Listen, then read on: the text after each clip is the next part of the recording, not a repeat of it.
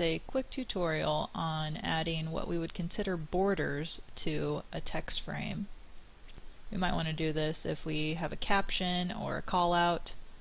So I'm going to start by drawing a text frame and pasting in some content I've copied. And as you can see, I'm in a preview mode, so you can toggle that by hitting the W key as a shortcut for preview and this kind of working layout. So I like to see what I'm doing and see kind of the final product by hitting W for a preview mode.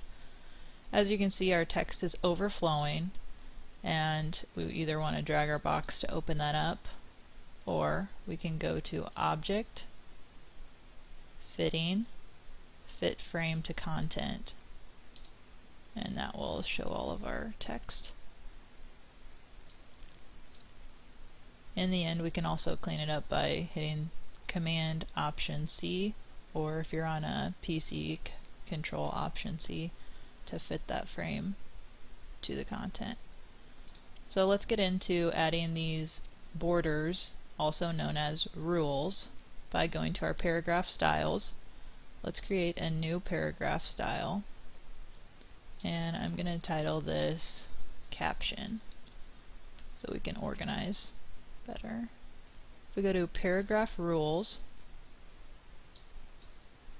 this is where we will turn, let's start with an above rule, turn the above rule on, and as you can see here, it's kind of underlining that text, so we need to offset it.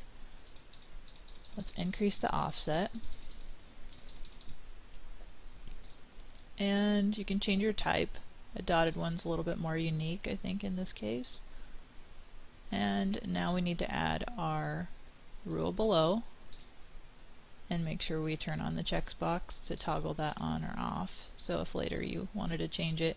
Also make sure this little preview checkbox is checked, and we'll select a consistent rule for this one and continue changing our offset.